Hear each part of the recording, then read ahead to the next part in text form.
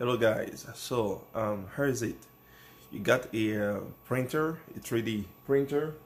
In my case I have a Ender 3, and you probably already updated your firmware or some, and now your printer does not connect to your Cura. So what do you do when your software does not connect to the printer?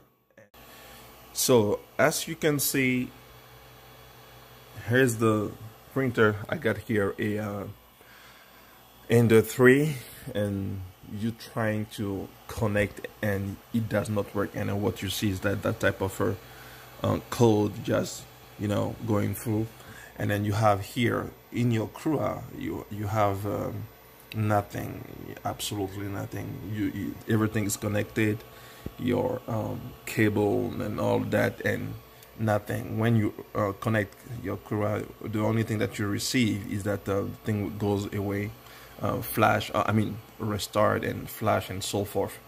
Well, the reason why is because once you flash your bootloader and then you update your firmware, there is a code in Cura that will tell you when it has to wait before attempting to connect to your printer. And in that specific case, you will need to locate where your file is, which is a Python file. So let me show you quickly. So in my case, I'm using a Mac. So if you use a PC Windows, you need just to locate where your file is, your file location, your app for Cura. So once you locate where that is, probably in a program file for those people using Windows, you will have to figure out and find out your plugins in Cura. In my case here, the path for Mac, sorry.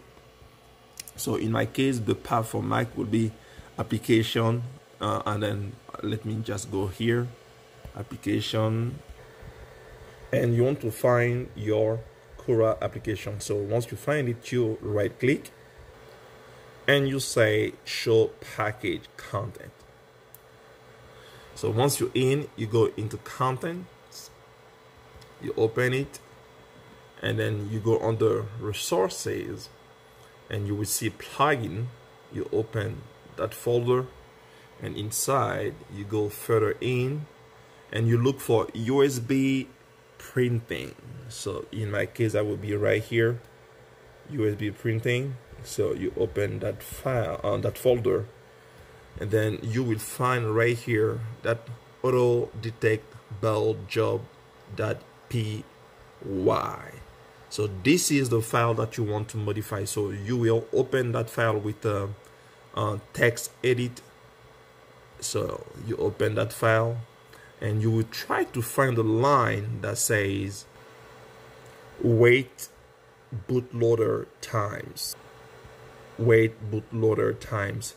That specific line actually says how your slicer has to connect to your printer. And since you have modified your printer by flashing your printer and then all this firmware and all of that, the time between your slicer and the printer is not enough for it to wait for the bootloader in your printer to load right, to boot and all of that before Cura attempt to connect to your printer.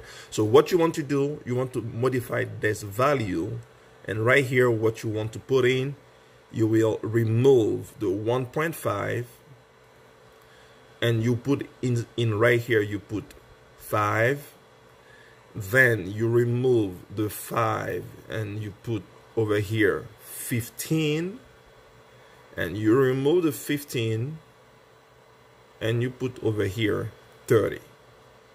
So you want to make sure that you have those values just right there. And then again, prior to that, look what's going on.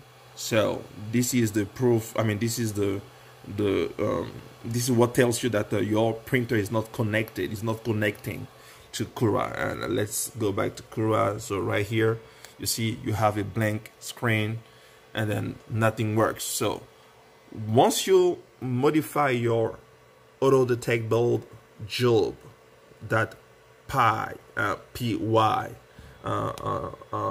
file, what you want to do, you want to save it. So you want to save it. I already saved it. Then you want to restart, okay, your Cura thing. So I'm going to quit.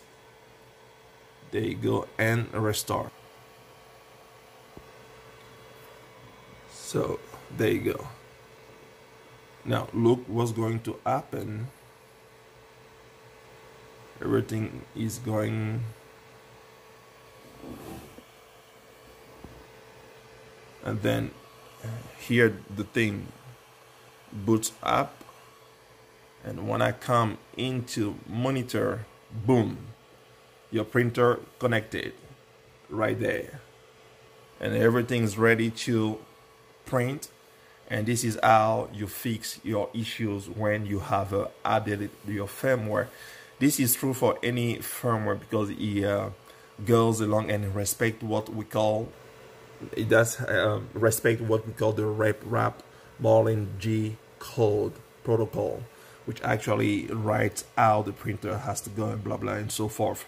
So in your case and in my case, we should be fine, we should be good now, ready to print. In my case, I'll try also to use another program, another software that we call Printerface, but Printerface also didn't really work great for me because with Printerface, whenever I will switch the windows, or I will probably have the computer go to sleep and the screen goes to sleep, Printerface will just stop. It will hit all the printing, and that was a big problem. So anyway, I had to figure out how to fix the Cura settings, and that was what was the issue.